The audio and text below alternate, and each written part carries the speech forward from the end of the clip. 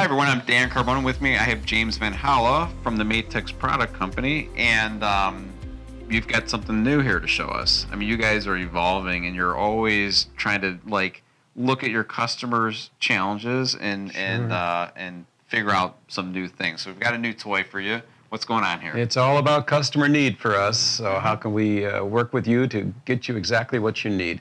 In this case, we have a new gear that's coming out, which we're very excited about.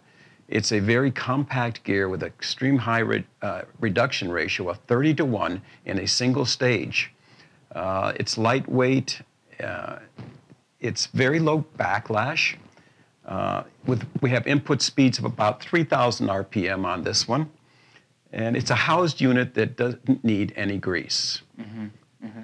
Let's look at the other side of it here too. You can see that it's definitely a lot more compact. Right, and this is the output, the flange side of the output.